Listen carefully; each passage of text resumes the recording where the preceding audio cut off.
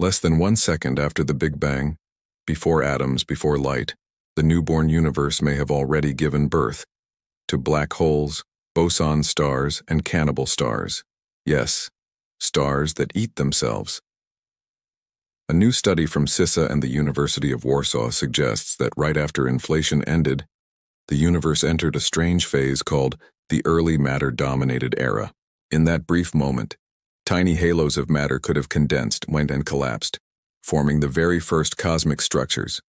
Some of these halos may have become cannibal stars, objects powered not by fusion, but by particles annihilating themselves from within.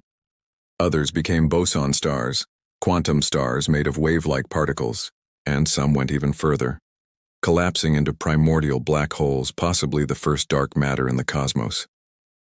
According to simulations, these early halos could create black holes lighter than asteroids, some evaporating before atoms even formed, others surviving today hidden in the darkness. If true, the universe was far more alive and chaotic in its first second than we ever imagined. Black holes, quantum stars, cannibal suns, and born in less than a heartbeat after creation itself. Maybe the first second of time was already filled with monsters.